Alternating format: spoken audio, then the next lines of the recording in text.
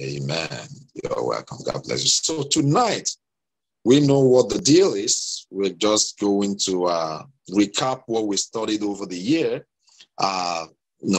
Profound studies we've done from book of Daniel through the minor prophets up until the last book of the minor prophet is Malachi.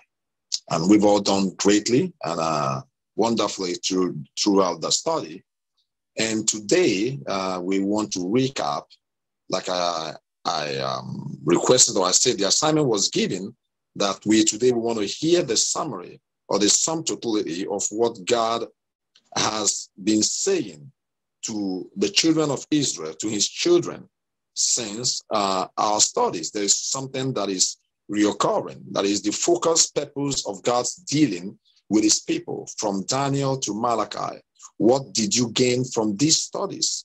How has what you learned changed or impacted your life? Also, I want to hear your testimonies of what God has done for you throughout the year 2021 up until this time. So at this point, we're going to call on, who do we call for? Let's call on Brother Arnold to go first, to lead the way. They say ladies first, but God created man first. So Arnold, lead the way so that the ladies can follow. In the books Daniel to Malachi, they basically talk about God's mercy and judgment. In the book of Daniel, God shows his mercy and love to Daniel in the lion's den. He also shows his mercy to Meshach, Shadrach, and Abednego when they get thrown into the fiery furnace. God also shows his mercy to the people of Nineveh when they turn to him.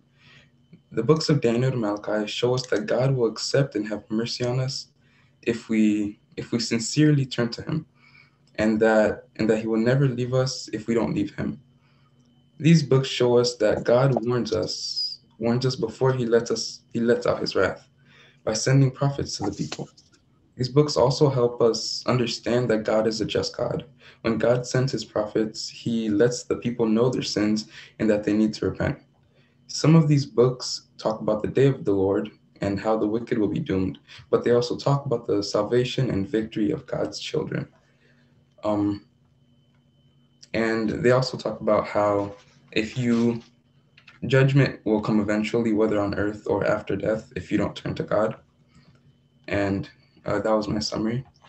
And my testimony is, I want to thank God this year because he saved me from masturbation and porn. And I want to thank God for Pastor Cliff because he really helped me too. And at first I confessed, but then I went back to it, but then I confessed again, and now I don't do it anymore. So I want to thank God. Amen. Praise the Lord. Hallelujah. That's a powerful, powerful, powerful testimony. The Lord bless you. The Lord who has saved you from pornography and masturbation, may he keep you all through your days, that you will never fall back to such evil in Jesus' name. And also, we thank God for what you have brought to the table in the summary, or what's the focus view or for focus point of God in dealing with the children of Israel from the book of Daniel to Malachi. Your highlight points were that God's was speaking of God's mercy and judgment, and that if we repent genuinely, the word there genuinely, that God will show mercy. And that is the key points I got from what your focus lesson points were.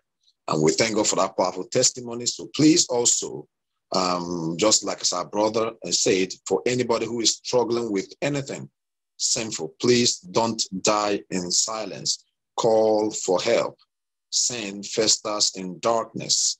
And when you seek help, you will get help. The Bible says, if we knock, we seek, we'll find. So please don't struggle with sin alone. Call for help and see how we can help you to make sure you overcome it.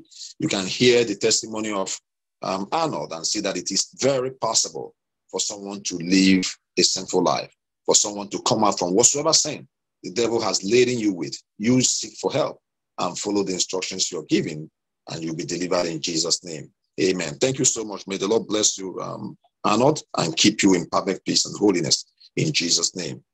Amen. All right. So we are going to thank you so much. Let us go to this man. Let's pick a lady. Let's go to our sister Daisy. Let's hear from her. Praise the Lord. Hallelujah. In summary of from Daniel to Malachi, we learned that the children of Israel were not constant in their love for God.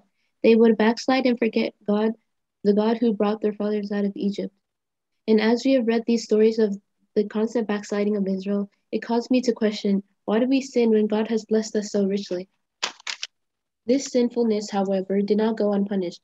God punished them and sometimes even refused to answer their prayers. Israel's cattle died, famine spread, and they were delivered into the hands of the Babylonians. In all this, God, ever so merciful, forgave the children of Israel after he saw that they were truly repented. From this, I learned that God punished his people to correct them because he loves them. For whom God loveth, he chasteneth. I learned that when I am rebuked, it is not because God is a wicked and mean God, but it is for my benefit, and that when I repent, God is sure to forgive me. However, God will not be mocked. I should not repent just to turn around and sin again, but should repent with a broken and contrite spirit. Though we have read about many minor prophets, we have surely reaped many mighty lessons. And my testimony is that from the year of 2021 is that around September, I got COVID-19 and I got really, really sick. I was very, very weak, so that like walking up the stairs tired me out. I had to lay down, and even laying down hurt. It wasn't comfortable, and I wasn't comfortable in like any position. But I thank God for how he has delivered me. Now how I am well now, and I'm very energetic. And praise the Lord. Hallelujah. We thank God for the healing. We thank God for his protection. All speaks to us that the word of God is true, that God says he heals his children. And your testimony shows to that, affirms God's word, that he heals his children. Many has COVID and they died, but you had and you survived. It's all to the glory of God.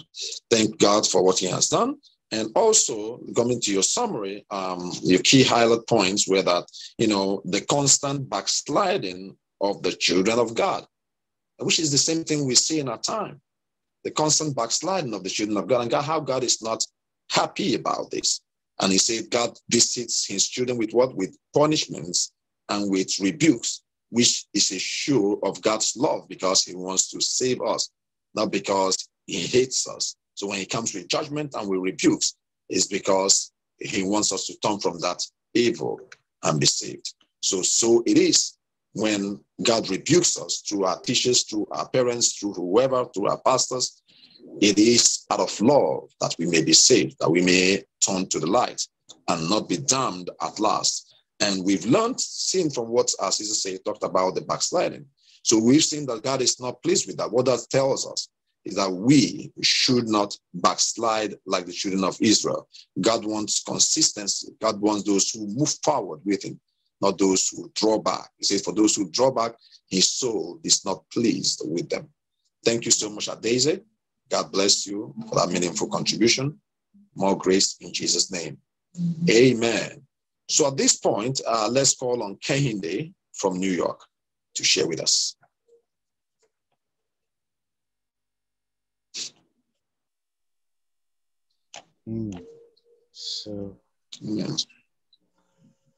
So what I said was that the focus of God's teachings from Daniel to Malachi is God doing things for those who follow him and do his word. For instance, Joel is about receiving divine favor and a fertile land when the people follow him.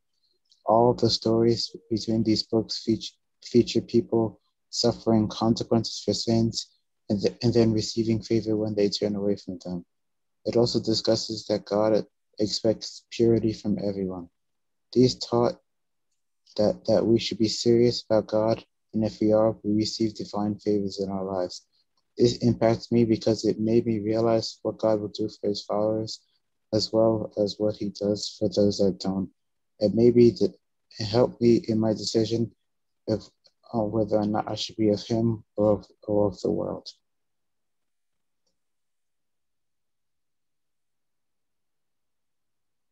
Are you done? Yeah. Okay. What testimony do you have in the year, throughout the year? What would you say has all these things you've learned imparted your life? What lessons, what testimony do you have to share with us? My testimony is that I was able to spend more time reading my Bible, and reading and listening to messages, and basically just spending more time with God by reading my Bible and listening to messages. So far, I've listened to up to 30 HOREMOW messages. Amen. Good job. Now, those messages on the Bible you've reading, have they had any kind of impact in your life positively? Changing your character or how you behave? Has they in any way improved your lifestyle? It made me act more. It made me retain my godly values and around an environment that doesn't. For instance, when I'm in school, despite all of the bad things that go on, I still retain my godly morals and stick to them, regardless of where I am. Amen. We thank God. May the Lord keep you in the name of Jesus. He is able to keep us what? In this ungodly world and keep us holy. Thank God for that wonderful testimony. And thank God that God has improved your appetite for his word.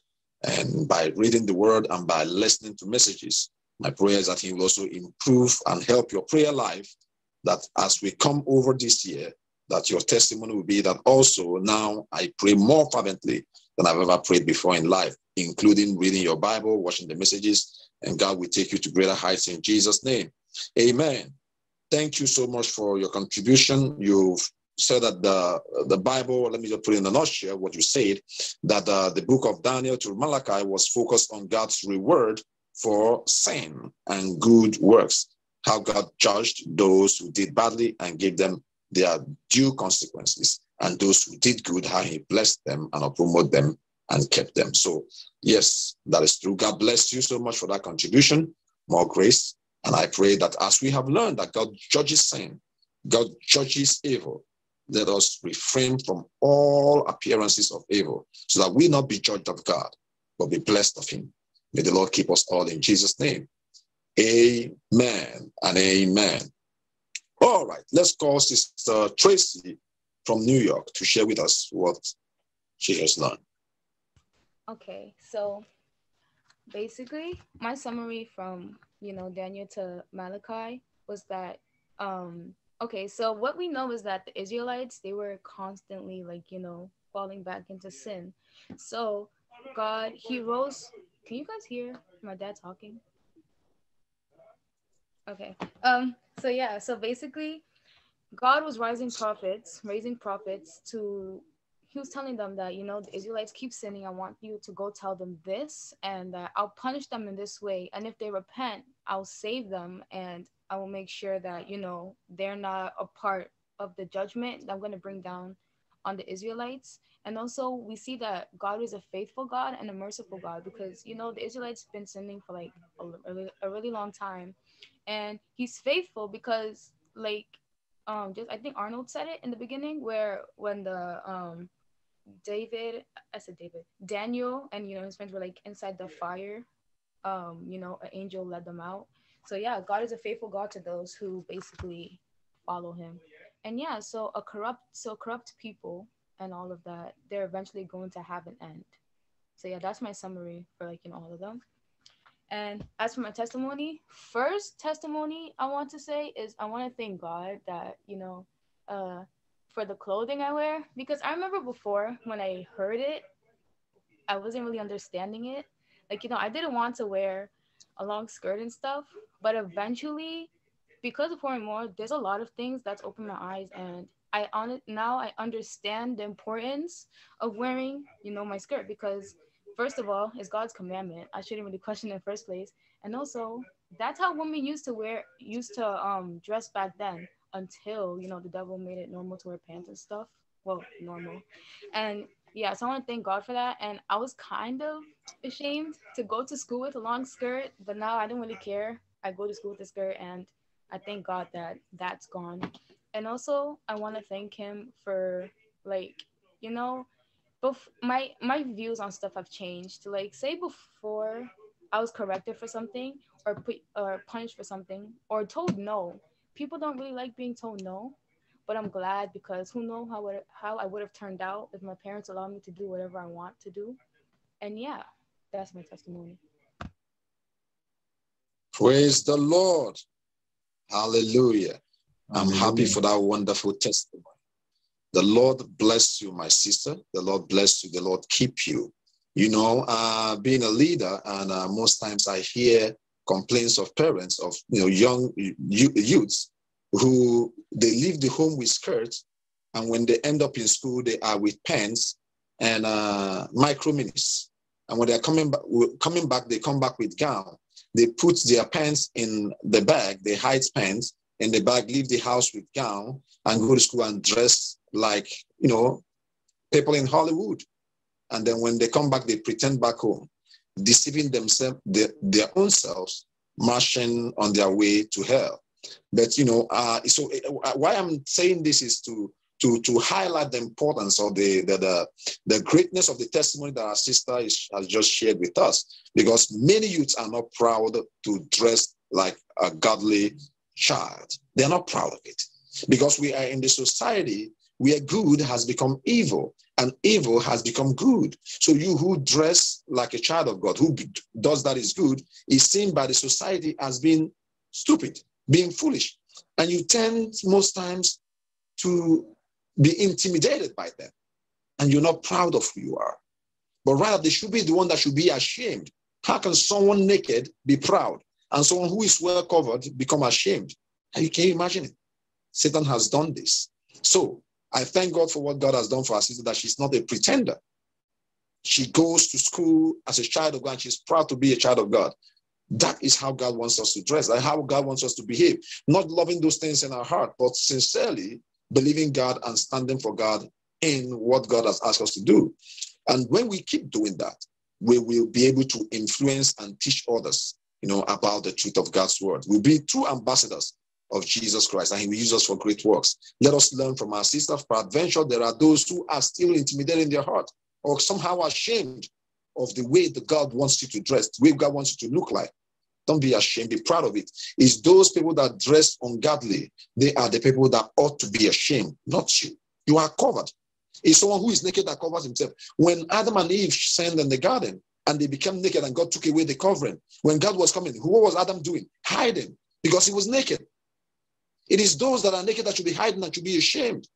But we that are well covered, well dressed decently, should be proud and bold, and let them be ashamed of how they dress.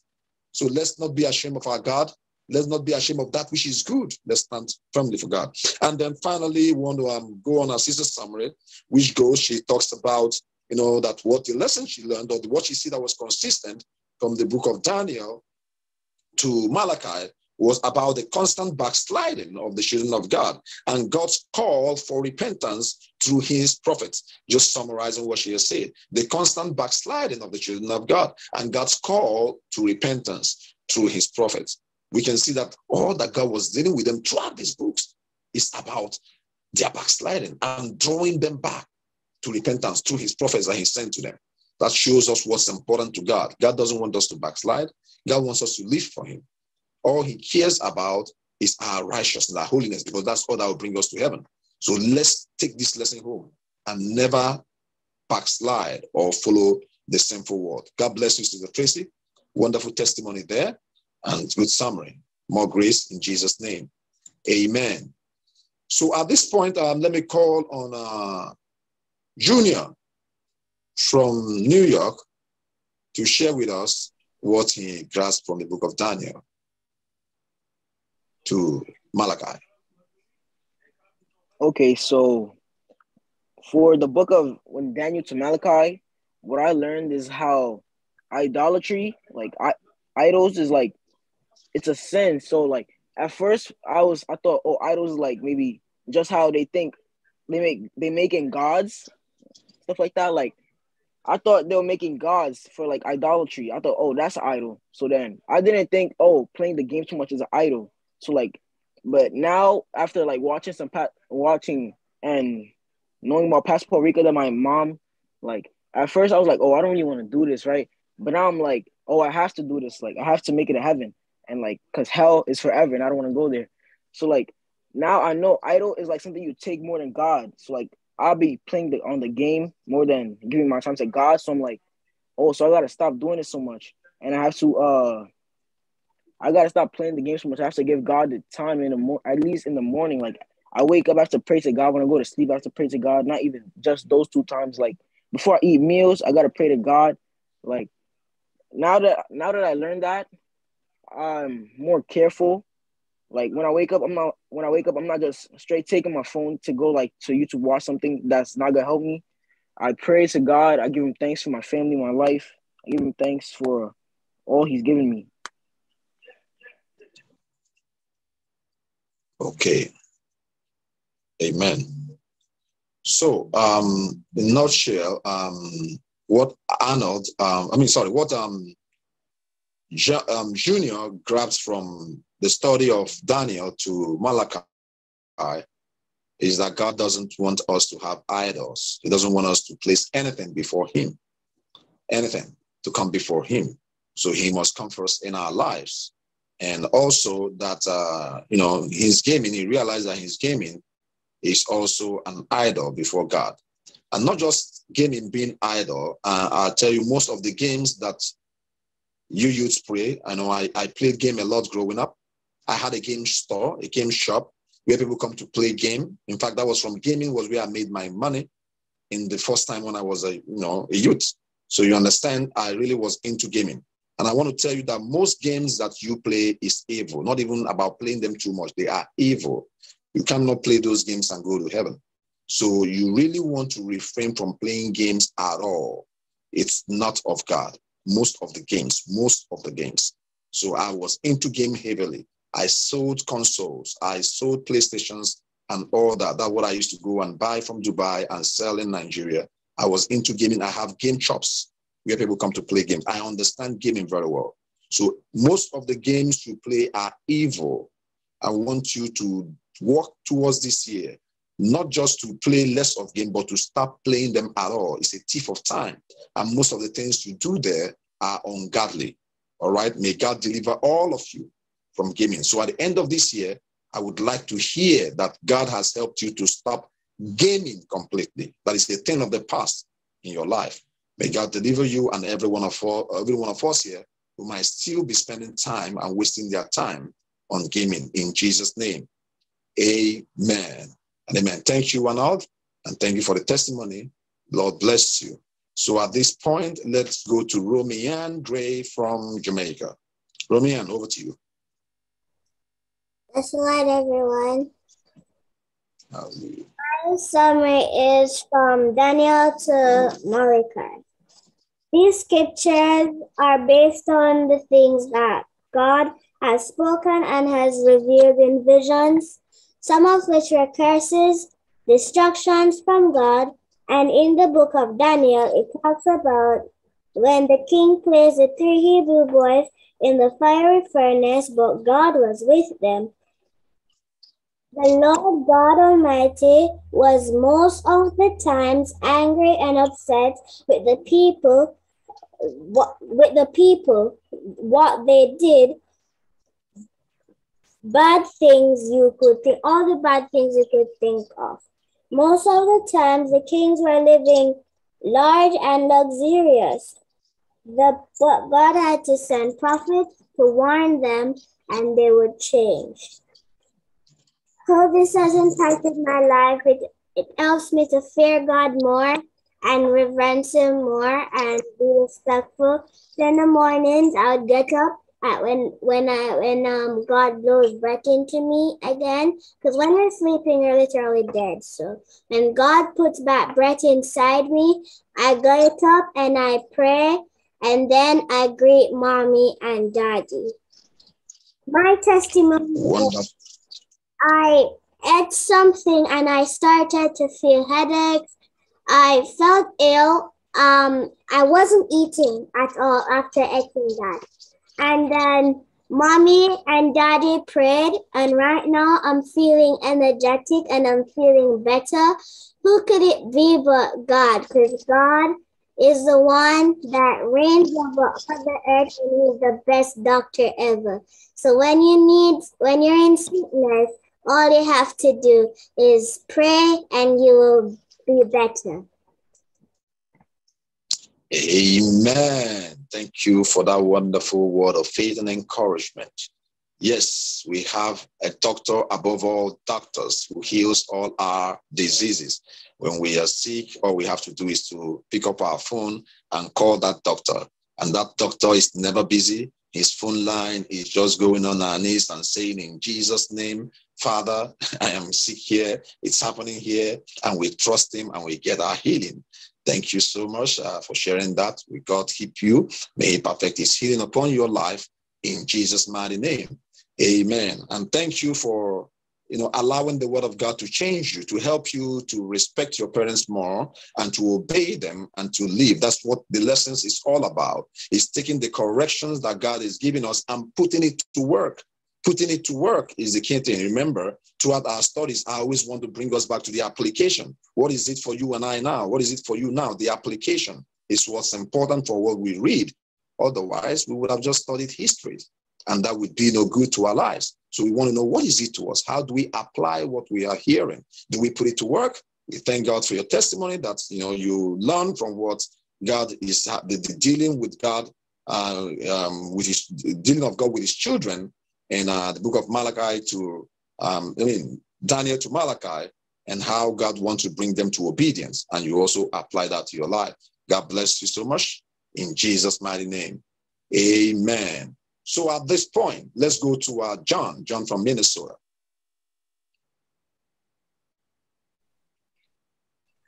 All right. So what did I say? In the previous series, we went over the chapters in the Old Testament. There's a lot of patterns that we learned and a lot of truths behind what we learned. And we learned some positive things that people have done and some negative things that we took out of things that people have done that help us not to go in their same steps as they took. And things that we learned, that some of the things we took are from individual people, and some are groups of people. Like a group of people was the children of Israel. Individual people are like Daniel and Jonah that we went over. And an example of an individual person was a person, Jonah, how he disobeyed God, and he was supposed to go to Nineveh, but he decided not to go to Nineveh and go on a ship. But in the end, he ended up going to Nineveh. So God chastened him and he went to Nineveh. And that was a pattern of him sinning and coming back to Christ when God chastened him and told him he needs to do what he was supposed to do. That doesn't only go for him, but it also goes for Israel. Israel also disobeyed God, come back to God, and it's like a whole cycle that is happening. So that's a pattern that I saw going through in the Old Testament. And it could also be in our Christian journey, as we see new people, we're winning them for Christ. They may have a tough time coming into this holiness gospel that we're learning. They may fall. We need to encourage them to come to Christ and to stand strong. And one thing that really helped me in the last year was being honest at all times and not lying. And in school, especially, like if a teacher were to give us a homework assignment, some of my classmates may cheat and things like that. It was really helping me, like in the story of Daniel, how throughout he was by himself. He didn't have any parents or anything. It was him praying to God and asking him to live a faithful life, and he didn't turn away and turn into sin despite all the circumstances he was in.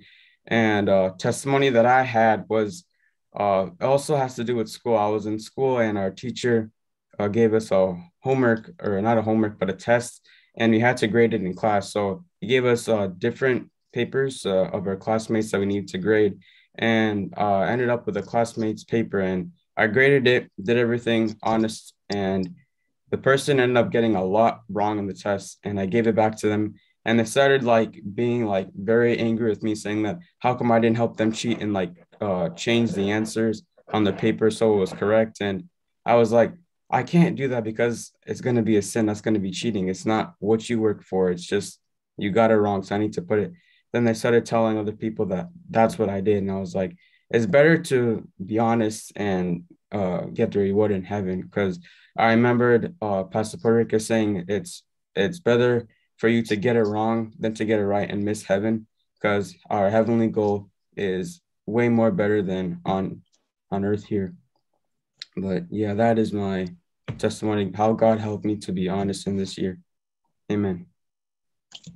Amen. Amen. Thank you so much. More grace. There's a lot of temptations out there in school, and for us to behave like the herds and then be like others in doing their wickedness. But God wants us to always stand out like Daniel, Shadrach, Meshach, and Abednego. We always have to be different. So God wants his children to be separate from the world. That means in the way they think. This is the thing that God is talking about. Not because you're not going to be in school with them. You're going to be everywhere with them.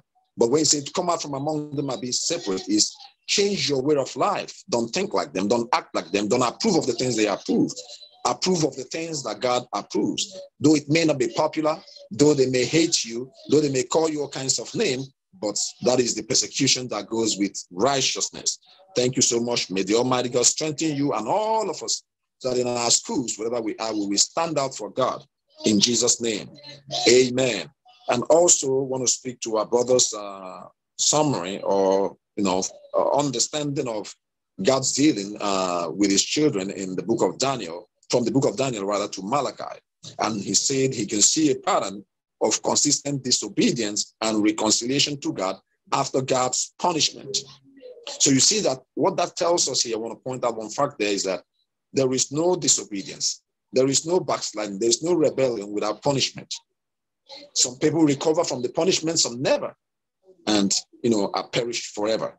So my prayer is that you will learn from that about God, that you will not even tamper with, disobeying God, because you don't know whether you recover from it or whether you vanquish from it. Yes, Jonah recovered, some of the children of Israel recovered, but most of them perished. It was only remnants that always left. That means remnant means a few of them that survived God's judgment, a few of them. All right, so you don't want to put yourself in that position. Always be a child of obedience all the days of your life, and you will reap the beautiful reward that the Almighty God has in store for all of us in Jesus' name. Amen. Thank you so much, Ryan. God bless you. I said Ryan, John. God bless you in Jesus' name. Amen. So at this point, let's call on Giovanni from Maryland. I'm sorry to say, but I couldn't really get this assignment done. Sorry? I didn't get in any notes for this assignment this time. I kind of missed out. Sorry. What happened while you missed out? I don't remember. I think I tried. I don't really want to lie, but I just ended up forgetting. And then I realized that I didn't really have enough time to do it. 1 month, Giovanni. 1 month. All right. This is a new year, and you have 1 month. It's on me. It's on you. Okay. All right, so forth. I appreciate that. So God will help you to do better. So if we know from where we're falling, then we do what? We repent and we turn away from where we have done wrong. And this is a new year, a new opportunity. So please, let's not to go back to what we did previous years. This is a year of greater works for Jesus. So we have to do greater works for Jesus. That is the time you have to put in more time to study, to focus on your assignments and do them. It's a year of greater work. So that at the end of this year, you have great and tremendous testimonies to share. You would have improved so much in the Lord in every area of your life. So please, Giovanni, I want to see a better of you in 2022, okay? All right. God bless you. Okay. Let's go to, who have I missed here? Marilyn from Arizona. Hallelujah. What I learned from the Amen. book of Daniel and the book of Malachi is that because everything is possible. When God called on us, we need to listen to Him. We need to follow Him. We need to respect Him. Like God called on Jonah and he refused, and God sent a flood until he decided to obey God, and God let him go. And even though he didn't want God to have mercy upon the children of Nineveh, but God said, if I don't have mercy, and if you also do wrong, if I don't have mercy on you, will you be happy? Like some situation that we need to forgive those who actually wrong us. We need to forgive people so God can forgive us. And my testimony this year, my testimony is that God protected us, protected my family, even though we had COVID on November, entering the year 2022. All the year we didn't celebrate New Year. May God protect us, heal all of us, heal the baby. And I want to thank God because I went through a lot of persecutions. Like this blog that started, my teacher sent me a course, like a class I'm supposed to take, the cosmetology that's talking about makeups and other stuff. I talked to a sister, and she advised me to tell the teacher to change my course. I thought it would be complicated, but God actually told the teacher's heart, and she actually changed my course. I thought it would take a week, but eventually she took just a few hours to change my course, and I thank God for that. Amen. So the Lord bless you. Our sister shared a testimony of what God has done for her in school, being able to stand for God or stand for righteousness and saying some certain lessons. I will not do it because it's against my faith. You know, I have constantly taught us in this class that, you know, don't be quiet, don't be silent in school, especially for those of us where you're entering colleges, even in your, your high schools and everything. Don't look at your professors as if they are all knowing and what they say is true or they're infallible. That's not true. It's garbage in, garbage out. You who have the word of God is more knowledgeable than them in matters of life. So you always have to stand for God. Don't in any way, be silent in school, be silent in class. Always speak up for righteousness. Always speak when your teachers stand before you and molest God or talk about bring down the things of God. Resist him or her. Rise up and tell him you're wrong. I did that. Go to my college. I have a history. University where I grew up. Some of my teachers, I see my friend today because of I resisted them firmly in class. And they were ashamed. They have nothing to say when I ask them questions. So learn the word of God. So Mr. Master, you will get higher in school, in higher learnings. You're going to see this. You're going to see where you will have teachers who want to even teach you garbage. God expects you to stand up for him. So be bold to stand up and say, God, this is contrary. This is not truth about God. All right. So, and also we thank God for healing, for God healed our family for COVID. That's a sign that God answers prayer, that God is alive. He's not a God that is in abstract or far away from us. And then also, before I see her hands is raised up, but before that, she talked about the need to answer God's call and follow him. God is calling us, and that's what we see in Daniel to Malachi. We see God's call on his children to follow him. God expects us to answer his call and follow him. And if we refuse, there are consequences. There are consequences. And we need to forgive others. He mentioned about Jonah. The reason why Jonah didn't want to go to Nineveh is because of unforgiveness. He couldn't forgive Assyrians for what they have done to the children of Israel. He couldn't forgive them. And that's what God is saying. He wants us to forgive those who have wronged us in order for us to receive forgiveness as well. So please, let's learn to have a heart of forgiveness. These are one of the lessons we learn from our studies. God bless you. So, Sister Marilyn, I see you still raise your hands. Is there anything you want to add to what you said? Oh yeah, I had a lot of persecution this year. Like I had problems with my attendance in school. Like the teachers putting me absent when I'm in class. Like they call my daddy saying I wasn't in class, and sometimes it's like my parents were doubting me that I wasn't really in school. Like I never had that before in my life because like it wasn't easy. It was a very big persecution. But eventually, my mom come around and she believed me that I was in class, because one thing that makes her believe was because I'm in school with my elder brothers, because we're in the same class, even though I'm a younger sister.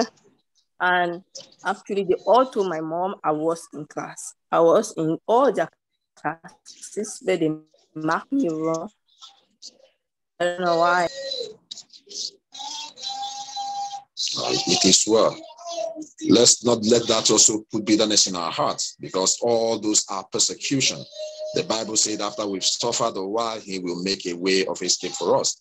So it is God, using those things to prove our faith, to, make us mature. So it will always come in life. So let's us know that we are dealing with the enemy. Thank God for the truth that rather prevailed. Like he said, bury the truth and it will rise after 3 days. So don't worry about lies that anybody may tell about you.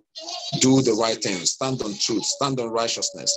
Eventually, truth will surface and will prevail. Praise the Lord. Hallelujah. Thank you so much. God keep you. God strengthen you. God empower you to go on for him in Jesus' mighty name. Amen and amen. So at this point, let me call on Brother Joseph from Massachusetts.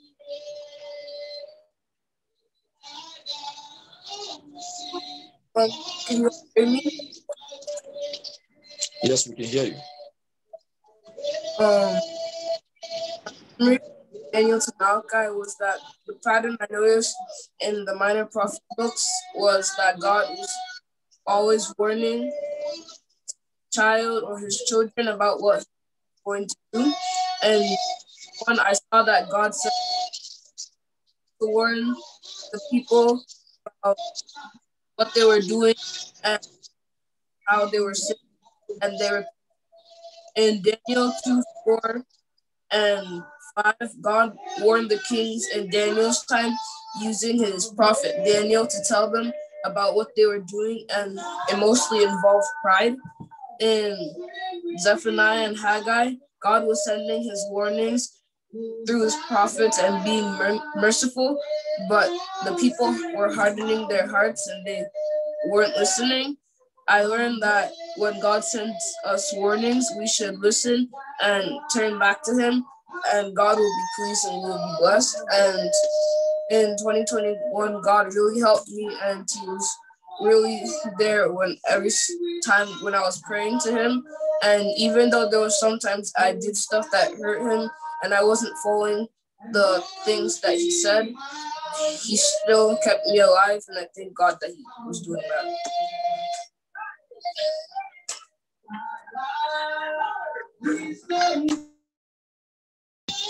Praise the Lord. Hallelujah. So our brother talked about God's mercy upon his life, that he wasn't that obedient for the year of 2021, but he can see that God, though he wasn't following what God has said, and God has still preserved him, God still helped him, God still showed him mercy, and God said his goodness leads us to repentance. The essence is that we may see his goodness and we turn to him. So my hope and prayer is that in this 2022, you will do greater works for Jesus. You will really listen. You will really obey him completely and turn from everything that you know that displeases the heart of God. He desired that we obey him completely. And like you said, that was all God was dealing with them in Daniel. And from Daniel to Revelation, it's about calling the children of God from their rebellion, from their disobedience, to turn to him and to live for him and to obey him. That's the call of it. So God is also calling you the same way, the application of it. Like you've learned, he's calling you this year, as we have heard, year of greater works. Greater works means greater righteousness. We mean we are going to live for God. We are going to do exploit for God in living holy for him and in obeying him and in standing for him. May God help you to obey him completely this year and in Jesus' mighty name. Amen and amen. So at this point, let me call on Brother Kenley. What do you no, we've not seen you for a while, but welcome. So share with us what you gained from the book of Daniel to Malachi. So what I learned from Daniel to Malachi, or the summary that I have for it, is that you should always put your trust in God. You know, do not be unfaithful to him, and make sure you always follow him and put all your trust inside of him, because he can do many great things. He'll answer your prayers and everything. For example, with Daniel, he always put his trust in God, and look where it got him. It got him very far, because there's times that he didn't really have much, but he always put his trust in God, and, you know, he was always saved. And there's a lot of problems that, you know, I have had in my life, and God has always prevailed. For example, around 2-3 weeks ago, my whole family had COVID, right? And none of us, like, we all came unscarred, because my dad and me and my sister, you already know them, we would pray a lot every single night. And in the morning, we would wake up and pray, make sure that we had a good day, make sure that we got everything that we needed done. And, you know, by the time we go back to school, we were all fine. And I praise God a lot for that. Okay, praise the Lord. We want to thank God for the healing, for the family, and all that God has done, manifesting his healing power over you all because of his mercy. And you talked about Daniel, it's about putting trust in God. Putting our trust in God means to obey him. That's what it means. If we put our trust in God, it means we put our trust in his words. We live by his words. That's what it means. It means that what God says to us is what we believe. He said we should not lie, we should not lie. If he said we should not watch bad things, we don't do them. That is putting our trust in God. Putting our trust in God is not just believing that God is going to give you a new shoe. He's going to give you a new iPad. That's not putting our trust in God.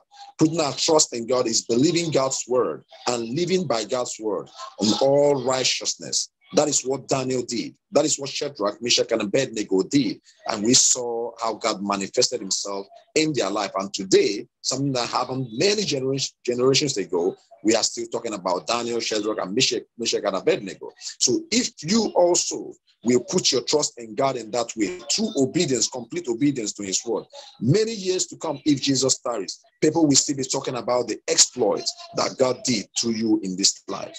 My prayer is that all of us will make ourselves a vessel unto God by trusting in him completely through obedience to his words in Jesus' name. Amen. All right, let's go, Brian. I called you earlier. Do you have anything to share, Brian? Ryan from Illinois. I know you're new to the class, but do you have anything to share with us? Yeah. So, all right, go ahead. I play video games a lot, but ever since I found God, I realized that I wasn't actually giving much attention to the word that God actually sent.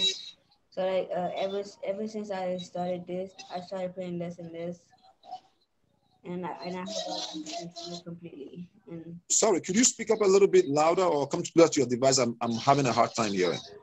I said I play video games a lot, but ever since I play games. You still can't hear me? You said play games? I said I play video games a lot, but ever since I found this group, I started playing less and less, and realized I wasn't actually giving much attention to God. And ever since I found this group, I started playing this and this, and I hope someday I can actually quit completely and learn about God instead of video games.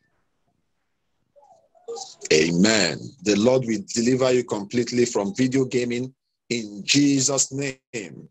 Amen. Ryan said that since he found this group, he became part of us.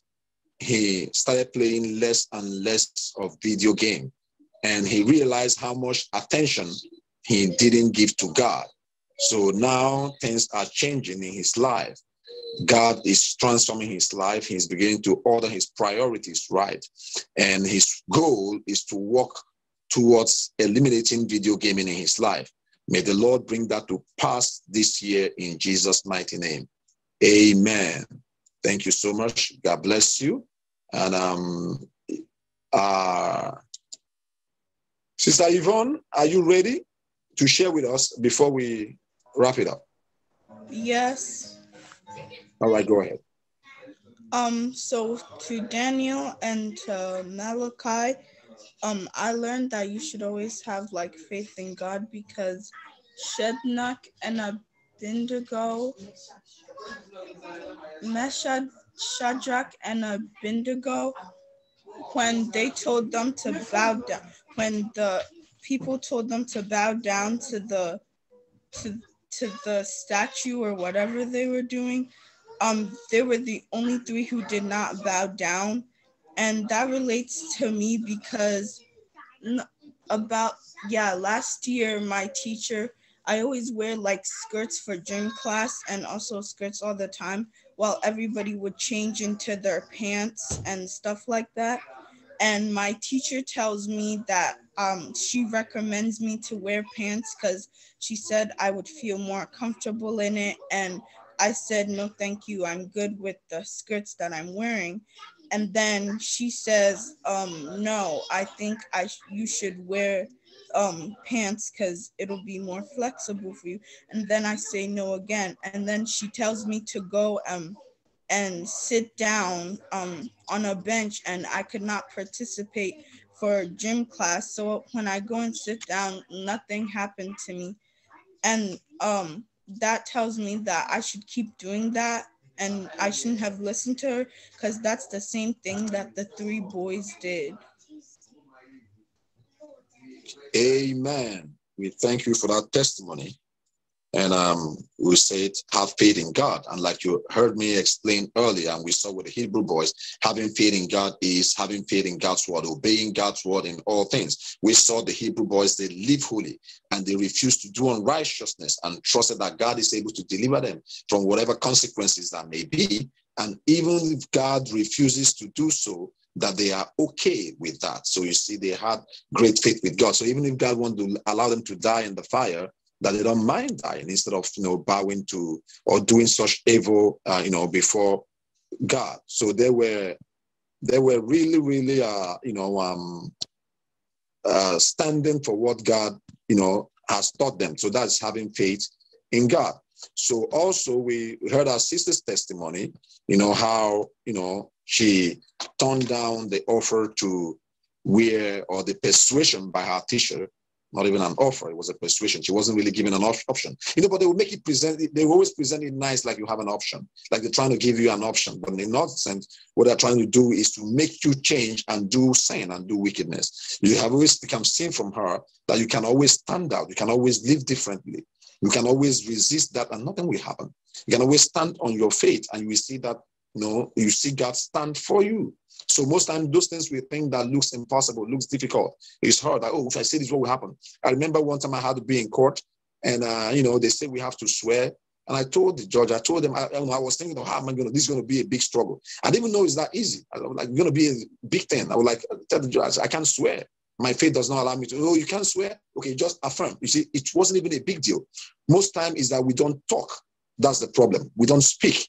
That's the problem. So speak up for your faith. Stand for what you believe, and you will see that God will back. It's never a big deal for the most part, that God will always do that which is right for you. So please, let's resist sin, whatever. Let's be different.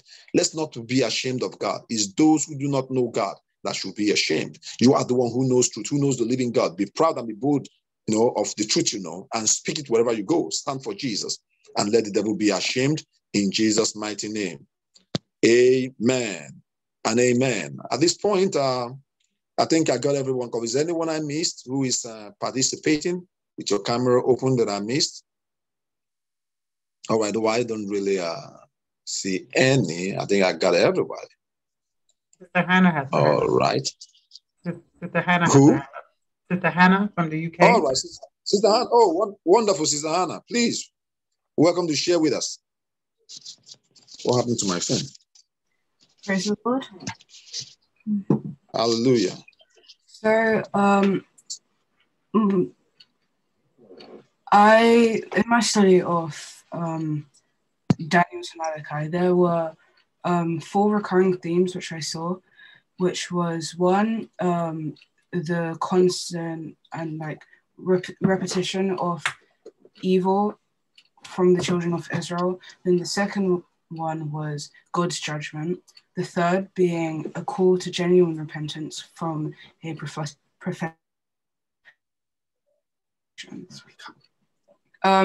I will give a brief summary of the first 6 books because the pattern repeats. So in the interest of time, I'll just speak on those. The first one I'll talk about is Hosea, because that was my personal favorite when I was studying. That was because of the strong symbolism in the relationship between Hosea, his wife, and his children, and the children of Israel with God. And it relates to them because Hosea's wife and God told him to go and marry Gomer, who was a prostitute. And it's an ironic thing for, God tells you to go and marry a prostitute, but it was because essentially it was a reflection of the children of Israel being married to Christ, and even us as the church now being married to Christ. But they were going back to their sin, they were going back to their idolatry, and essentially breaking the faithfulness in a marriage. And still, though, Hosea was persistent. He was diligent in seeking Gomer out. He went and he brought her back, and brought her back and kept on being diligent to seek her out and bring her back from her sin, from going back to her previous lovers. The way that relates to the children of Israel was that idolatry. God sought them out. He still was diligent. He sought after them like the lost sheep and brought them back from their sin. There was also the judgment, because the names of Hosea's 3 children, Jezreel being yet a little while, Lo-Ruhamah being I will no longer have mercy, and Lo-Ammi being you are not my people and I am not your God, is a very strong judgment. And that is to say that God will not stand for evil, he will not stand for their sin. So he was calling for genuine repentance, and from that he would forgive and restore. Then there was Daniel, which it was one of the only books where he was a recipient of the judgment of God, being that he had been taken captive to Babylon. And from there, he was prepared as a prophet, and he was used for the judgment of Babylon through his interpretation of dreams. Then there was Joel, where he was a prophet in the time of the judgment was natural disaster. And that shows that the judgment of God is harsh. However, it is important to know that God's judgment is not about hatred. It's not that he's judging you because he dislikes you, because he's angry, but it's for us, it is for the children of Israel, and also extended to us, to realize our sin and to turn away from the sin, to go back to him and trust in God. Amos is an example of God not looking at status. He doesn't care about your background. He has no respect of persons. He chooses who is capable of doing the work. And then the second point in Amos, which I noticed, was the vision of seeing the plumb line, which essentially was meant to mean that the standard of which God was going to judge by, and that he has a set standard and he does not change the standard for anybody. However, again, God restored the land and he restored his people. In Obadiah, it was a short but very strong warning and judgment on the different tribes of Israel and their sin. And although that we as a body of believers are not the specific tribes of Israel, it is still a way for us to like see our fault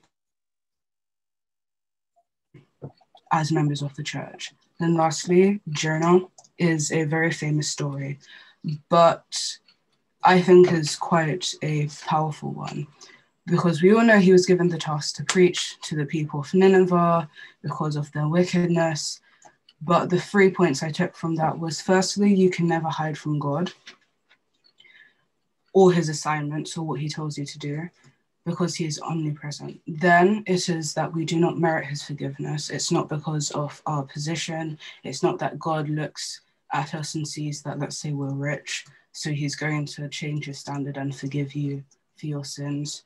No, there's a set standard and we do not merit it, but when we truly repent, he will forgive. It was very surprising to see how Jonah had quickly forgotten about the fact that he had begged for God's forgiveness when he was in the belly of the whale, after God had decided to forgive Nineveh. But it was a reminder from God that, as I said, he doesn't care about reputation or race. He cares for everybody. He wants everybody to be saved. And then following on from that, evangelism is the heartbeat of God. So we should always go to preach the gospel to anybody, to all the lost, to people who God has led us to. We should not judge based on looks, say, okay, that person doesn't seem like they will accept the gospel. If we're led to preach to them, we should. Amen. That's my contribution. Oh, sorry. Thank you. Thank you, Stan. Do you have any testimony? How has this study of, the book of Daniel and to Malachi, is there any way it has impacted your life spiritually? Any testimony to share?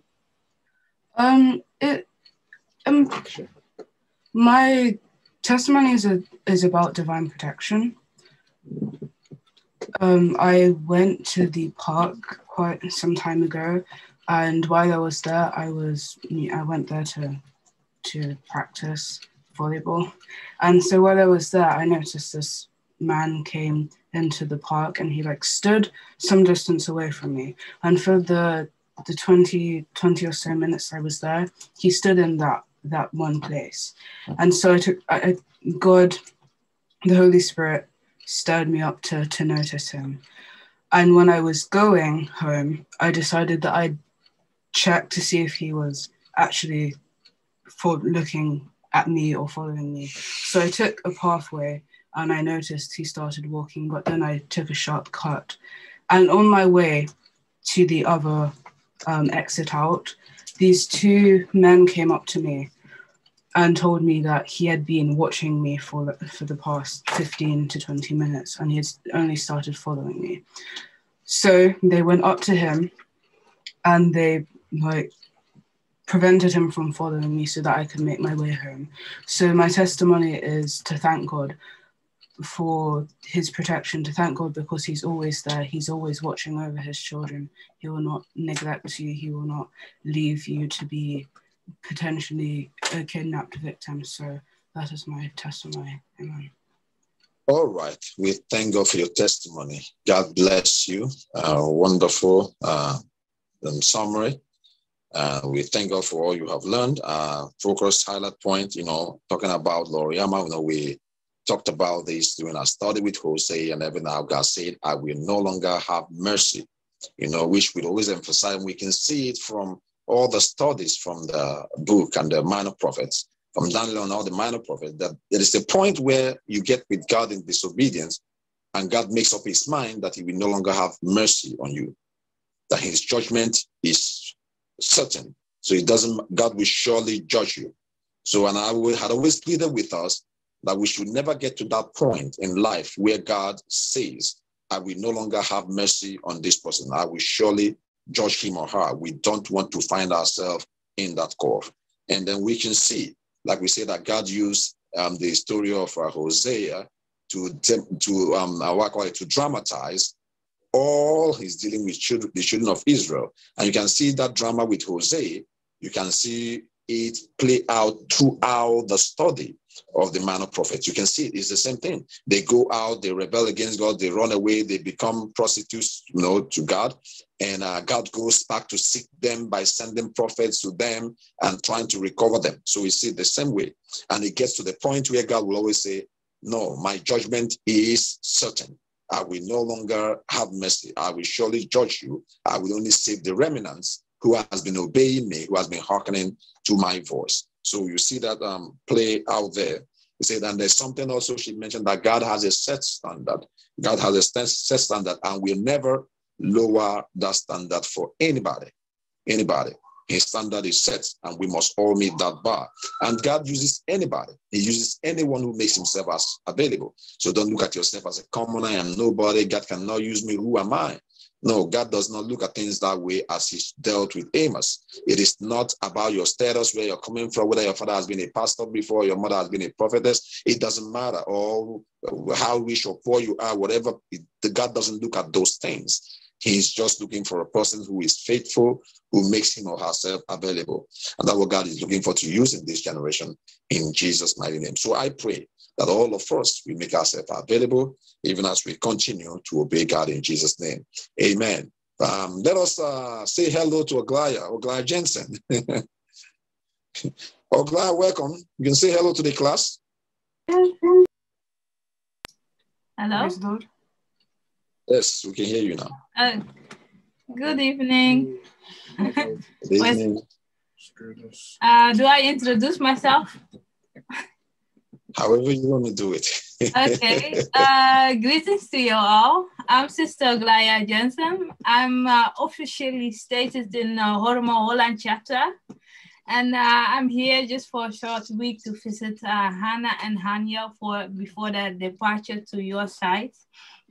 So, and I decided to join them today. So I'm happy to see actually the youths here. It's a great encouragement for me. For me personally, I'm a youth leader in Holland chapter also. So I'm actually happy that I have joined today and to see all those youths, all those faces actually here. So I'm actually really excited, and to see Pastor Cliff, of course. So thank God that I'm actually here to enjoy this session. God bless you all. And God bless you. We look forward to seeing you someday in the United States, in one of our conferences.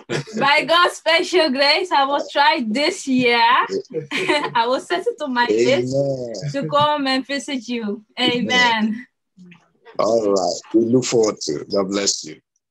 All right. So thank you. So I think I saw somebody now. Hanil. I saw Hanil. Is he still here? Hanil, you still with us? Yes, I'm still with you. My computer froze. All right. Okay. My computer froze. Do you have the recurring themes that I got from studying Daniel to Malachi? The things that stood out to me a lot were Israel's, was man specifically, disobedience to God, and the resulting devastating effects. For example, Israel's rebellion led to the first wave of exile, which Daniel and his three friends were part of. On top of that, God does have a plan to rescue his people, and he genuinely wants to have mercy on people who repent. But in some of the later books, for example, Zechariah, it gives like some detail on the rebuilding efforts to the temple. when the exiles were actually allowed to turn back to return to Israel. For example, Zechariah and Micah speak about that. On top of that, there's a recurring theme of the Day of Judgment, which is expounded upon in Malachi and also Job, which was probably my favorite book out of all the different books, because while it's short, it gets a lot of the recurring themes just like in just one book. God's mercy, his true desire to rescue Israel, that is, they truly repent, although it's probably not going to last because they keep on recurring and backsliding into idolatry, and to the future day of the Lord to be as the past day of the Lord when he delivered Israel. For example, the 10 plagues where God delivered Israel from Egypt, but because Israel transgressed against God, God sent a swarm of locusts to destroy the crops in the land, which mirrored the 8th plague of locusts to Egypt. So the future day of the Lord would be like the past days of the Lord, where God delivered Israel, and even greater, because God's presence would come to the temple. The lands that were previously ravaged by locusts would be delivered. God's presence would visibly, only that, but it would be in every one of us. His spirit will be poured upon all flesh, which Peter quoted after Pentecost. And on top of that, God truly desires to rescue his people after they truly repent. That's what I understood from the study of Daniel to Malachi. And that's my testimony. God is the one that gives us knowledge. He's not just through staying disciplined to studies and being able to, and actually like planning and studying and working hard. And with the power of God, I managed to get good grades to be able to attend school, to be able to attend a good school where I'm living in the UK right now. Unfortunately, I have to leave because I'll soon be joining it. Your side. I have to go over the Atlantic. I have to wave that bye for now. But I know that God has good answers to me, so I'm not that upset as I could have been. So, on top of that, God, we've been told that this year is a year of great works and determination, but in 2021 was the year of radical evangelism. I felt really bad. I felt really bad because I wasn't able to directly bring in the lot of souls for Jesus. But I managed to decide one person and gradually increase this Scotsmate that was sharing some guts with me, and I managed and right now he said that he wants to do a Bible study while we're in registration. I know that you people call it homeroom, basically. So basically, he wants to start a Bible study at that time. So I know that there's some progress with evangelism, and I managed to bring this person in consciousness of God and allow him to be more conscious of the God, of being more conscious of Christianity and his walk with God, because he previously attended church, but then he just stopped when he actually started at 13. So now being around me and seeing my character, there's more consciousness and desire to improve himself in Jesus Christ. So I praise the Lord for that. Amen. Amen. Thank you. Amen. Thank you so much, Hanil. The Lord bless you, more grace, more anointing. May the Lord use you to evangelize all your peers and bring them to the Lord Jesus. That is what we are meant to do. We are meant to influence others. We are meant to be the light that attracts them, that expels darkness from them. We shouldn't allow their darkness to quench our light. Let them see how we behave. Let them see our character. and ask us questions that will make us preach the gospel to them. So we have to behave ourselves when we are out there, behave like a true child of God, be different.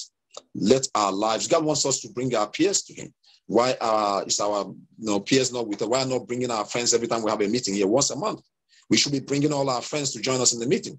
So we should be the ones that are trying to draw you into gaming, into whatsoever. Draw them to your meetings, what you do. Let them have fun your way in the presence of God. Also, we thank God for what you have observed is Israel's disobedience and the resulting devastating effect. The resulting devastating effect of disobedience. That's all you can see in the book what we have studied from Daniel to Malachi. And we can see that God, like we said, God truly desires to rescue his people if his people will truly repent. Even when God is judging, punishing, it's not for destruction, it's because he desires to rescue them. So we saw that desire. So in a nutshell, we've all done well, wonderful contributions and summaries and all that here and there. In a nutshell, what we can take away from this study is that the dealing of God with the children of Israel from Daniel to Revelation is just simple, one thing: to remove sin from them and to cause them to live in obedience with him. That is all. See all the struggle, all the drama, whatsoever that took place. All that God was after is to remove sin from their life, is to deal with sin permanently in their life, to cause them to understand that they can live perfectly and live holy for them. And in all that, we see his judgment, we see the consequences for sin, we see the reward, we see his protection for the remnant, we see all that. But all that God is driving to see is that I hate sin. I can't tolerate sin. Though you are my child, if you sin, I will judge you. If it matters you go into hell, you will go to hell. There is no pity in it. So that God, what God has been wanting to make us understand in all that we studied. If you look at all the book, go back to your notes. You will see it's the same thing. You will go back to all your notes. You will see it's the same thing. It's dealing with sin and rebellion because God does not tolerate it. So don't let anybody pull you. We are in the world today of grace, of once saved, forever saved. Oh, you're giving your life to Jesus. God is a merciful Father. Forget that nonsense. Look at the scriptures and see what the Bible is saying. We live by the word of God, not by the doctrines of men. So look at what the scriptures are saying. We see that God did not spare his children who sinned against him.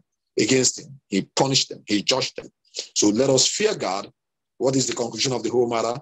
Fear God and keep his whole commandments. This is the whole duty of you and I, the whole duty of humanity. May God bless us as we do that in Jesus' mighty name. Amen and amen. At this point, we're going to turn over to our coordinator, Pastor Holiness, to take over and bless us. God bless you, sir. Hallelujah. Amen. Young people, hallelujah. It's Amen. wonderful. Amen. Pastor, I am going back to my youth now. Welcome. It's wonderful to be in the presence of youth. Pastor, we have some other youth joining us from Jamaica. Sister Sanya. I think she keeps going on and off screen because I just saw her face a while ago. I was hoping she'd be able to say hello to us. Anyway, later on, if she come back, she could say hello. Sister Sanya, are you there? Okay.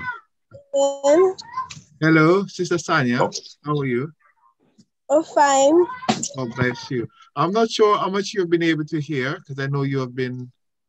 Is she here? Since we have lost her again. Oh, she's there. Yeah. Yeah. I'm not sure how much you'll be able to hear, Sister Sanya. Are you able to greet our youths here or have anything to contribute before we move on? Sister Sanya?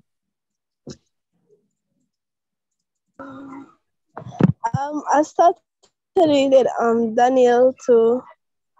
I didn't reach the Malachi as yet. Okay. So you want to share what you have learned from it and any testimony? Because I don't know if you have heard some of the testimonies from our youths that they have been sharing. So would you like to share something that you have learned and also to share a testimony, what God has done for you? I've learned that I should take God's word seriously because in those times, when Israel used to backslide, I used to punish them, tell them they must come to repent. And I learned a lot from Daniel because Daniel encouraged me to pray more because Daniel used to pray 3 times a day. Although they used to say to him that there was a decree going out that no one should pray to their God or anything. But I thank God for everything that He has done for me. And my testimony is that God has given me the strength to pray more and to be holy. Amen. Amen. Thank you very much, Sister Sanya, for sharing with us. Truly, you have said something which is wonderful. That is, Daniel has taught yourself, and I'm sure for some of us to pray more. And this is what the Lord requires of us. It's a way of communicating with God. He says to come unto Him. He's the one who hears and answers prayer. And I trust all our youngsters, the spirit of prayer will pour out upon them this year, in the year 2022, so that they be able to do more for their Lord and Savior, Jesus Christ. So God bless you, Sister Sanya, and God Amen. bless you, your youth. It's I'm just, it's really wonderful. I can't really say, Pastor, how much I'm grateful for you inviting me. And I must say, I wrote it down in my diary, Pastor, when we spoke. And I just remembered in the evening, something's reminded me, I should be in this meeting tonight. And when I jumped and checked, yes, it was there. And I'm grateful that the Lord gave me that reminder to the Holy Spirit, because I would have missed out on something. I know you might have called me to remind me, but I'm glad I'm here. And I'm glad I've been enjoying what the Lord is doing among our youths in North America and beyond. And as I listened to our youths, how they shared what the Lord has done for them in terms of their review of the book of Daniel to Malachi, and also here when they share their testimony, I was grateful. And I must also congratulate one of our youngsters. I think his name was Arnold, for sharing. He was quite brave to share how the Lord has delivered him from the sins of the world, from pornography and masturbation. That was quite brave of you, young man. And I pray as you have also shared that, the Lord will use that as a way of encouragement to others. When I actually reflected on my life as a youngster, unfortunately, my dad wasn't a Christian. And I was actually introduced to that sort of thing from that time. And, yes, a pastor, I'm sure if you speak to lots of pastors and other people, you see, which are older, and you really speak to them from the heart, you will hear they share similar experiences. And so I was actually introduced to that from a young age. And what can I say? My father didn't know the Lord. And because he didn't know the Lord, he didn't know better. But as a young Christian, because I came to challenge and was challenged by the ways of the world, but God was able to deliver me, as He has delivered Arnold, and I'm sure others, from the sins of and the lust of the world. And my encouragement to you youngsters is that any challenge you have, any temptation you have, the word of the Lord is always there. The book of 1 Corinthians chapter 10 and verse 13. Pastor, I remember that was one of my key verses as a youngster. Even when I went to university, and in university, you are even challenged more, because what you see happening around you, you know that it was not of God. And if you didn't really have the mind of Christ in you, and to come together with other people of like mind, on university, we had something we call Christian fellowship. And that was that was a source of strength for Christians on campus, that is university, that came together and was able to build faith and to stand on the truth. Because when at university, everybody are free to do whatever they want to do. And I remember in university, one of the scripture that really kept me was the scripture from 1 Corinthians chapter 10 and verse 13. It's a quite familiar one. It says, there are no temptation taking you, but such as is common to man. But God is faithful, who will not suffer you to be tempted above that you are able to bear, but will with the temptation also make a way of escape, to escape, that he may be able to bear it. And so my encouragement for our youngsters, for our youth, anytime you are tempted, because the devil will come to you with lies. In the book of John chapter 8, it tells us that Satan is a father of lies. He will come to you and he will tempt you with all sorts. But the Bible is clear. No temptation that is common to man. God will give you a way of escape. And my prayer is that as you read the word of the Lord, as you pray, the Lord will help you. You will grow in spiritual maturity. Nobody can tell you anything otherwise than the word of the Lord. I was encouraged by one of our sisters who shared that, you know, the teacher was telling her to put on the trousers, and she stood her ground. That was a remarkable testimony. I pray the Lord will strengthen our youngsters. The sister who shared, I think it was Marilyn, who shared about changing her course from cosmetology.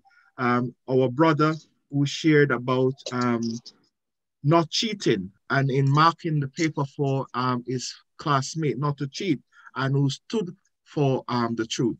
That reminds me of Daniel, because we have been looking at the book of Daniel as one of the major study for the youth last year. That reminded me of Daniel and his friends, that is Shadrach, Meshach, and Abednego, and how they stood for Christ. They stood for their God. Amid what was happening to them, they were in a new environment. So you yourselves you have found yourself in a new environment in terms of, this is perhaps not the culture of your parents. You're in a new place in America. Certainly some of you were born in America, and so you are growing up into that society. But if you look, America, also here in Europe, by and large, the ways of the world are not the ways of God. And as you study the book of Daniel, one of the things you would have seen is that how these three boys, including Daniel, they actually stood and they were determined. In the book of Daniel chapter 1, in that introductory book and verse 8, we hear Daniel, the Bible records us that Daniel purposed. The word purpose there suggests to us that it was a deliberate, made up mind that I am not going to sin against God. Daniel purposed in his heart. Look at it in Daniel chapter 1 and verse 8. You can make note of it also. Daniel purposed in his heart not to defile himself with the king's meat. Okay, so why was that so? Because the king in those days, those meat were sacrificed to idols. And Daniel and his friends knew it. And so Daniel purposed, Daniel made up his mind, I will not do so. I will not partake. How does it relate to you as youngsters? You have to have a purposeful mind, a made up mind. I am not going to do what sinners do. I am not going to do what my friends do, because my friends, my classmates, they are not of the same mind as I am. They are not a Christian. You should be a light to affect them.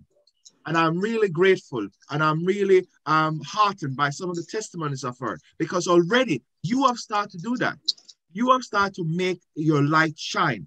Book of Matthew chapter 5. Make your light so shine before men, that they might see your good work and come to glorify your Father which is in heaven. And so when you stand on the truth in your class, I heard Pastor sharing earlier about, some of our youngsters, they will wear the skirt. This is our ladies. They will put on the skirt when they are going to school, but then when they go to school, they will change in the trousers or the pants, as you call it. And then on the way home, they will also change. Here in the UK, it is more of a case of the skirt being too short. the skirts will be our young ladies, they will roll the skirt up too so short. It's like mini skirts. And so, you know, it's easy to expose themselves. If they're going up the stairs in the school, you know, they are exposing themselves. And of course, when they're coming home, they will now roll it back to the appropriate length. Or some of them will just wear it as it is. So that is a deliberate attempt for defilement. May that be not found in yourselves, my youngsters. May the Lord help you, that you will be determined to stand for truth, that you will not defile yourself, that you will not take part in the things of the world. The Bible tells us in the book, it tells us elsewhere in the Bible that we are not of the world. We are set apart. In the book of James chapter 4, it tells us that anyone who is a friend of the world is an enemy of God. So who wants to be an enemy of God? Do you? I certainly not. I don't want to be an enemy of God. So who can be an enemy of God? Those who are being enemies of God, they are foolish. And so my prayer is that you will not love the things of the world. It might seem fascinating. You know, we are a bit older now and we have come the way. As I shared earlier, part of my story. Yes, I was exposed to pornography when I was young, but I determined as a young Christian that I had to kick that habit. I had to, you know, although it wasn't the fault of my home that I was exposed to, but then I have responsibility to decide if I should continue that way or not that way. And God is able. God is able. So whatever the challenges that you face, you can make up your mind. Daniel made up their mind, a determined mind. This year is a year of determination. And I know the Lord will help you as you are determined. I'm going to live this life for God. I will serve him with my whole heart. In the book of Romans chapter 12, it tells us in verse 1 and 2, we are presenting our bodies as a living sacrifice. So what you do with your body, God is interested. God is interested how you take care of your body, your cleanliness, how you treat your body. Are you drinking alcohol, or are you trying to go around the bush or in the corner to try and smoke? Whatever you do with your body, is it glorifying God? Because the Bible says your body is the temple of the God, of the living God. And the Spirit of the Lord dwells in you. And if you are not careful, you will defile yourself. That will not be a portion in Jesus' name. That is my prayer. Amen. And so, youngsters, I am very, you know, it's really a privilege. As I also reflected, and I reflected on the school scenario, because in my professional life, I'm a teacher. And one of the things I observed, and this is also a source of encouragement to our young ladies. One of the things I observed is that the Muslims, I don't know if you see the Muslims, how they dress in the US. I don't think there are as many as they are here in Europe. But if you see how the Muslim dress, how do they dress? Do they put trousers on? No, they don't. Or do you call it pants, I think, Pastor? They don't. They don't put on pants. They wear their long dresses. And can anybody tell them to do otherwise? Can the authorities tell them to do otherwise? No, because it's their right to do so. And the other thing I observed, Pastor, you heard, was it Sanya, Sister Sanya, and somebody else said that one of the things they have learned from Daniel is about prayer.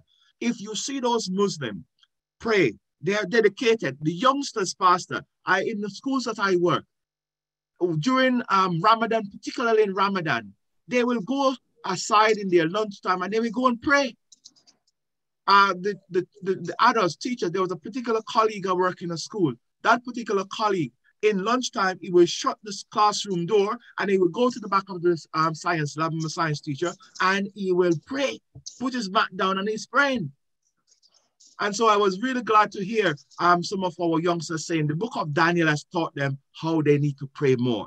I pray the Lord will put upon us a spirit of prayer this year. We will pray more. Hallelujah. And through our prayer, the Lord will deliver us from some of these things that so much entrap us. The Lord will help us all. Hallelujah. And so, Pastor, it's really a privilege to share with our youngsters and to encourage them that you are not alone. You know, some of us as adults, we have gone through some of these challenges before, but one thing is certain. The Bible says the Lord will give us deliverance from them all. Let no one despise your youth. The Bible tells us, let no one despise. Paul, you know the Apostle Paul had a understudy called Timothy. And Paul wrote to Timothy in the book of 1 Timothy chapter 4 and verse 12. Let no man despise your youth, but be an example to others in your conversation, in the way you conduct yourself, in your speech, what you say, what you do should be an example. That is, you are shining your light for Christ so that others will see. I pray the Lord will strengthen you to do that in Jesus' name. Also, amen. You might think, I know back in our country, Jamaica, one of the things, Pastor, you hear some of these people always say when you try to witness them, particularly the younger ones, they will say, they are young, they need to enjoy life. Christianity is for old people. I don't know if Sister Sanya have heard that, or Sister Romian. She's still pretty young, but I don't know if she have heard that. But when I was growing up as a youngster in Jamaica, that's one of the things we heard. Youth weren't really interested in Christianity. They say that is for old people. But what does the Bible say? The Bible tells us in Ecclesiastes chapter 12, verse 1, youth is the time to serve the Lord. In verse 13, it said, this is the conclusion. So this was Solomon. He was a great king, and he was exposed to all sorts. We know that Solomon had so many wives and so many concubines. He was rich, he was wise, but yet, because he strayed from God, he was not able to do what God wanted him to do. And Solomon said in chapter 12 and verse 13, here the conclusion of the whole matter. The whole duty of man is to serve the Lord. May the Lord help you, youngsters, that you will not neglect your responsibility. You are strong. The Bible says, I write unto you because you are strong. And because you are strong, you will do exploits for God. Hallelujah. You will be strong, both physically and in your mind, that you will not be swayed to do the wrong things, but you will be firm in your resolve, in your determination. I will not sin against God. I will not do what my friends are doing. It is evil. I will not cheat. I will not lie. I will be forgiven. I will be respectful to my parents, because it says in Ephesians chapter 5 or 6 thereabout, is that we, when children obey their parents in the Lord, it is the right thing to do. So be respectful to your parents. Ephesians chapter 6 and verse 1 onwards. Children, obey your parents in the Lord, for it is the right thing to do. So obey your parents. Okay? They are not evil. Okay? They are not evil. They will, as Christian parents, they will point in the right direction.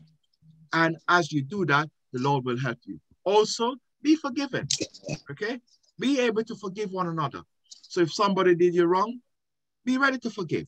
Because the Lord tells us in the Lord's Prayer in Matthew chapter 6 rather, that we should always forgive those who are trespass against us. Because as we do so, the Lord also will forgive us. The Lord will strengthen you. I am encouraged tonight. Pastor, you can invite me back anytime. I'm happy to come and hear how the youths are doing. And I know the Lord will help them this year. This year, 2022, they will do much more for the Lord. I'm looking forward to meeting you all as I travel across the United States. And I am grateful for the opportunity God has given to me. I was once a youth like you. Pastor was once a youth like you. He has shared some of what he's been doing. And I know together, the Lord will help us also to guide you, that you will continue to walk in truth and in righteousness all the days of your life. God bless you. God keep you. Amen. Amen. And amen. Let us thank our pastor by clapping to the Lord Jesus for the word of encouragement tonight. It was succinct and was powerful. The Lord bless you, sir. Thank you so much for the word of encouragement to the youth. To us, we are blessed. Yes, God bless you so much. I can come back later when you finish, Pastor, to pray with our youth if you desire for me to do so. Yes, sure, you will. You will. God bless you. So thank you so much. So I just want to take some announcement before we take our closing prayers. So for our next month of this January, So we are our next our assignment, our book reading will be Romans. So please, if you didn't get a journal, not gotten a journal yet, please get a journal. Don't write these things on a piece of paper. So you see, when we are recapping, you can easily go back to your notes and you can see the pattern. You can see everything. And also, you can always revisit it anytime and you see what you have learned when you've forgotten. So please get yourself a journal for this class and always write what you're reading. So for this month, from now till we meet again in February 13th, we're going to meet February 13th. Please let us get a journal, study the book of Romans, write what you have gained from the book of Romans and any questions you may have, and then be ready to share with us in class, okay? So get a journal, write what you have gained and your questions that you may have, and be ready to share with us in class come February 13th, if Jesus tarries, all right? God bless you as we do that. Please, let's start on time. Don't come and make excuses, okay? We don't want to hear excuses this year. It's a year of greater service for the Lord, a year of greater works for Jesus Christ. So please, buckle up. Let's start early. And then remember our assignments for the year. To do our prayers will be like 50 minutes of prayers every day. This is very easy to accomplish. You see the testimony of Pastor was sharing with us today about the Muslim students in school and colleagues, how they go out to pray. I can relate to this. When I was also working during, when it's time for them to pray, they don't care what job you're doing. They just take their mat and go to one corner and start praying. And like, it intimidated me then. I'm like, I can't, as a Christian, I can't even go like, you say, I want to go and take prayer time and pray. But look at these people who don't even know what they're doing. And they boldly stand there knocking their heads on the ground and not ashamed. It was a great intimidation to me. I want that to challenge all of you. Let us boldly pray. Even in school, let people know you're praying. Go and take time out and pray. While you're conversing with your friends, tell them it's your time to pray. You want to go and pray to the Lord. Daniel prayed 3 times in a day. He must have prayed morning, noon, and night. Set your alarm for prayer time in the afternoon. When it's time, you're discussing with your friends, having fun, whatever it is, tell them, oh, sorry, it's my time to pray. I want to go and pray. Go and take a quiet time in one corner and do your prayers. So if they want to work with that way, if you break it down, wake up early in the morning, you pray, 25 minutes in the morning, you do 25 minutes at night, and you do maybe 10 minutes during the school hours or during the day, you've covered the 50 minutes, more than that. So you can break it down, maybe 20, and then 10 in the day. So like I always tell you people, go ahead. The only way to go above the target, to make sure you're on target, is aim above the target, right? You want to cover 1 mile, shoot so that you can go beyond 1 mile. So they give us 50 minutes. You can do 60 minutes, 20 minutes in the morning, 15 minutes in the afternoon, or 20 minutes in the afternoon, or 20 minutes at night. So you can do it. So make our time for prayer this year. And then the messages. We have 70 messages to listen. I don't want you to start counting the messages to watch at your chapter meetings and your unit meetings. No, not necessarily. Just the message. That time you spend playing games, doing this, convert it to watching messages. You spend chatting with your friends, convert it to watching messages. If you only watch 2 messages in a week, that will give you 104 messages in a year. If you only watching 2 in a week for yourself, like I told you guys, I wake up in the morning and I start my messages. I'm getting every day. That's what I start my day with. So you can form that habit where you find out just 2 messages in a week for yourself personally. That will give you 104 in a week, in a year. You see, when you're doing that with that ratio, you will definitely surpass the target. So go with 2 messages in a week. So, and then the book readings. We have our book. We have to read. I posted this on our forums. We already have it in our forums. So you can go back to that and see it. We have to read the doctrine of restitution for your holiness and heaven. And then we have to read heart sanctification and holy living. We have to read raising up godly children for Jesus. And also making your father and mother glad by your life. And we have to read Joseph the youth with the bright future, and also testimonies of men and angels on divine choice of Pastor Porika. And we are to read The Key of Your Life is in Your Hands. Some of these books I've already shared the PDF with us on the forum, which we have them on the forum. But please, if you still need any of these PDFs, let me know, and we will get it across to you. And then as we get the hard copies also, we'll make that available for those who need. So please make sure you are studying this book. The PDF will be a good deal for you, which means you can study it when you're in school, when you're in train, going to work, wherever you are, you can always open up to it and study. So please, let's ensure that this year we finish our assignments. The class does not afford us all the time to be able to, do all the whole assignments. So we want to focus on the Bible readings, on the Bible studies. So that's what we treat here in the class. So for the books, and I thought if we have time, we might treat 1 or 2 books, in the course of the year. But that will be when we are through with our Bible reading, which is 6 Bible readings from Romans to Hebrew. May the Lord bless us this year. I know that all of us, we do better. So at the end of this year, we have great testimonies. We can share how much God has done to us this year in Jesus' name. Amen. Thank you so much. God bless you for all you're doing, for living for God, for those wonderful testimonies that touched our lives tonight, and how you are standing out and shining for God, even in your schools. Keep it up. The Lord bless you. You will not lose your reward in Jesus' name. Amen. So, Pastor, thank you. I'm handing back over to you now to round up for us in prayers and then close. Hallelujah. Hallelujah. Amen. Thank you very much, Pastor. And I thank the Lord for your life as well, and for leading our youth. I know the Lord will also encourage you this year to do even more for them as you work for the Lord, and as He give you divine ideas to help our youngsters to grow and to mature in the things of the Lord. God bless you, sir. I live for Jesus day after day. I live for Jesus. How come what may, oh Holy Spirit, I will obey. I live for Jesus day after day. I live for Jesus day after day after day. I live for Jesus. Oh, come what may, oh, come what the Holy Spirit. I will obey, I will obey. I live for Jesus day after day. Hallelujah. I want us, youths, to just open up our mouths and to thank God for this first meeting for the year 2022. Thank God for what you have learned in 2021. And let's commit this year to the Lord in prayer, telling the Lord that you're going to do more for Him. Let us pray.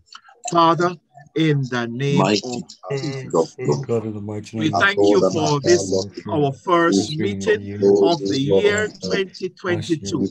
Father, we thank you for the testimonies and that which you have been able to do for us in the year 2021. Father, we thank you for what we have learned studying the book of Daniel to Malachi. Father, I pray that as we hide your words in our heart, we will not sin against you. Thank you, Heavenly Father, for our teacher, Pastor Cliff, and for who you've been using him to guide us. Father, in the name of Jesus, we thank you for all things. And we know that this year, 2022, we are committing ourselves to do more for you. We are determined in our minds, Lord Jesus, that we will walk with you all the days of our lives. Heavenly Father, we give you praise. For in Jesus' name we have prayed. Amen. In Jesus' name we have prayed. Now I will pray for our youth. Amen. One of my first prayer is that we're going to pray. I'm going to pray for youth that the Lord will give us a determined mind. A determined mind. The Bible tells us in the book of Joshua chapter 1 and verse 8 that Daniel had a determined mind. He made up his mind. And so my prayer now is that the Lord will give you that strong determination to walk with him. It doesn't matter what comes may, as the song says, we will walk with him. Father, I commit these youths to you. And in the year 2022, we are committing, Father, I'm committing them to you, that they are now saying, Lord, I'm going to walk with you. I'm determined in my mind as Daniel that I will not defile myself. I will not succumb to the gamings. I will not succumb to surfing on the internet and going on websites I'm not supposed to go that does not glorify you. Lord, I'm committing this year that I will not waste my time playing games when I should be studying the word of God or engage with learning my schoolwork. Father, I am determined this year that I will be obedient to my parents. I will be obedient to your word. I am determined this year that I will forgive each other because this is your word in the book of Matthew chapter 6 and elsewhere. Father, I am declaring this year that as a child of God, my light will shine for you. My light will shine in my home. My light will shine at school. Amen. My light will shine in my community in the name of Jesus. Father, Amen. And we give you praise. Lord Jesus, I am also praying for our youth that according to your word in the book of James chapter 4, that they will not love the things of the world. The things of the world which are so attractive. The things of the world which can bring pain and misery. But Lord, I am praying for these youths in North America that they will have a determined mind to say, no, no to sin, no to lust, no to fornication, no to masturbation, no to pornography, no to lying, no to stealing. Father, they will say no, because your word declares that as a young man, as a young woman, as a child of God, we will not defile ourselves. And so, Father, I pray now that you will let them to be focused on you and not the things of the world. Because you said that if we love the things of the world, we are an enemy of God. And I pray, Lord, that any youth here in North America, they will not become your enemy, but they will become your friend.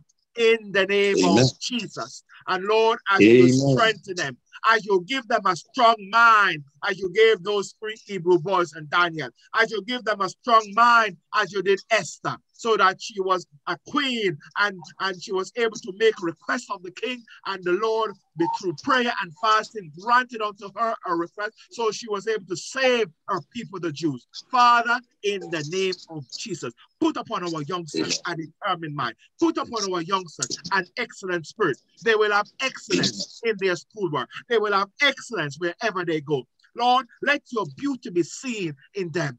Our young ladies, Father, they will not need to put on makeup. They will not think because of the fashion of the world, they have to conform to that, because you said we need to transform our minds. And Father, we pray that the word of God will renew us in the name of Jesus. Heavenly Father, we thank you. And so, Lord, I commit them to you this year. I commit that they will walk in truth. They will walk in righteousness. And like the psalmist who says in the book of Psalm 101, that we will not put anything which is wicked before our faces. You said, we will not, mine eyes shall not, I will behave. Verse 2 of Psalm 101, I will behave myself wisely in a perfect way. Oh, when thou wilt come unto me, I will walk with my house with a perfect heart.